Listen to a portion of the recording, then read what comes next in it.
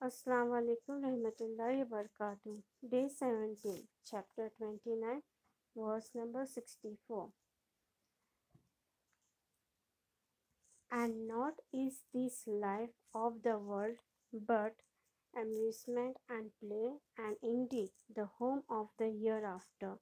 Surely it, if only is the life they know. Explanation. From these two ayahs, we come to know that the life of the world is a play and amusement. It is a delusion that the life of the hereafter is real life, the God conscious. Those who fear Allah and are the righteous will be the best life in the hereafter.